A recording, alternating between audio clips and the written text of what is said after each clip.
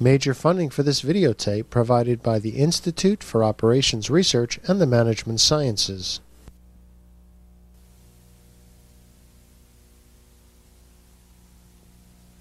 It comes from looking at the problem in a new way.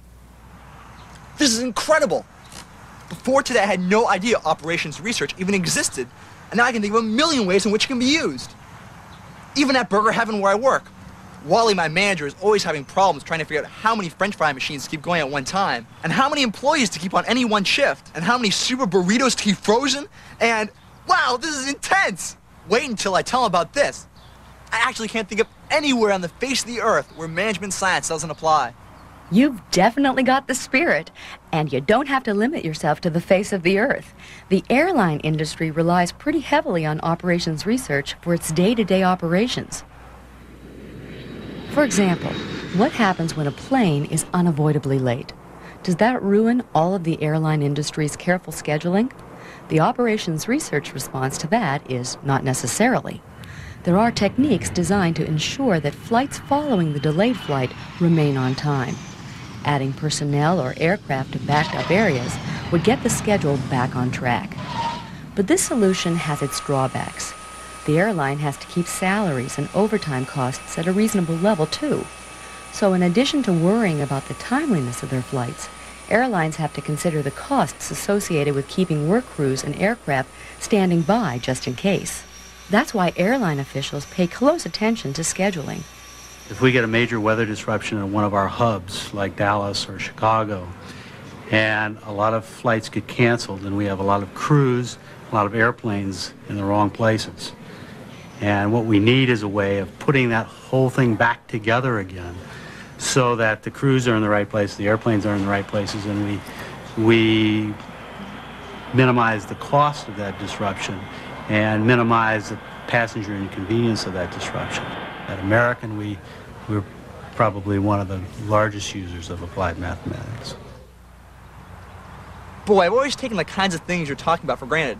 I mean, I never thought about how airlines make sure their flights stay on time, or how a TV show meets its broadcast deadline. Management science is pretty useful. I now know that operations research works for businesses, but does anyone else know about it? Of course. These methods aren't just found in boardrooms. Once management science techniques are known, they become ways of thinking, solving problems that affect people, not just profits. Like, what do you mean?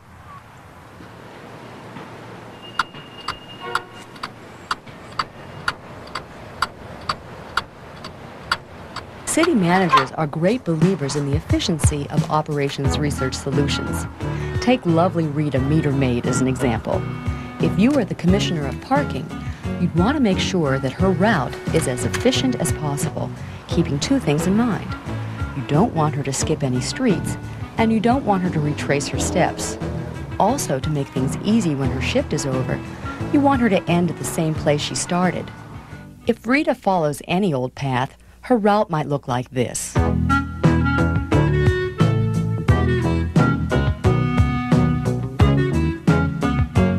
But she's had to cross the same street twice, and she covered this stretch of sidewalk 3 times. Not very efficient. But if she understands some mathematical rules, her route looks like this. Less tiring for Rita, and very cost-efficient for the town, since she hasn't wasted any steps. In management science, the most efficient route, like the one Rita just completed, is called an Euler circuit. And meter maids aren't the only ones who benefit from knowing about Euler circuits. The city uses them for efficient garbage collection, mail delivery, street sweeping, and snow plowing. By using a diagram to represent a city neighborhood, anyone can quickly determine if an Euler circuit is present. Here the streets become lines, and the street corners become points or vertices. If all of the vertices have an even number of lines leading into them, you've got an Euler circuit.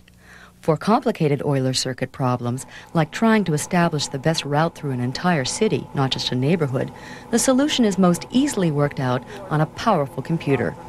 George Fagan of Bound Management Systems and his staff use Euler circuits and other operations research techniques to find an efficient route for a city's entire fleet of garbage trucks. This particular portion represents about 1/14 of the area of the town. What we'll do is zoom into a particular area on the screen and look at some of the items in more detail. Once we've numbered each of the vertices within the area, we develop a continuous vehicle tour through the individual area. Here we've shown route 11A and 12A, which represents the daily assignments for 2 individual trucks. Once the Euler circuits are found, each garbage truck crew is given a computer-generated map of its redesigned route. Since in this case, the goal of operations research is to travel a path most efficiently, very detailed directions help accustom the crew to its new route. Implementation could result in balanced workloads, reduced operating costs, and the ability to analyze the daily work process, the ability to play what-if types of analyses prior to implementation can allow management to understand and provide more meaningful solutions to their problems. Well, what do you think about operations research as a career now? I had no idea it had such broad applications. From what you show me, operation researchers and management scientists can work in any industry, public or private, that interests them, use computers, and use classical math to answer contemporary problems. I've decided. I'm taking classes in operations research when I get to school this fall. Thanks a lot for your help. You really opened my eyes. Voice? Oh, Voice? Are you there? She's gone.